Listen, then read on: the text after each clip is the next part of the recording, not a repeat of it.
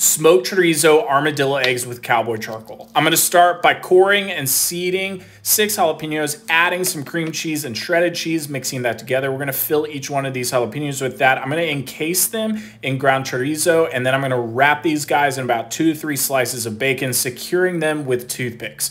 Next, I'm going to preheat my smoker to 250 using my Cowboy Charcoal.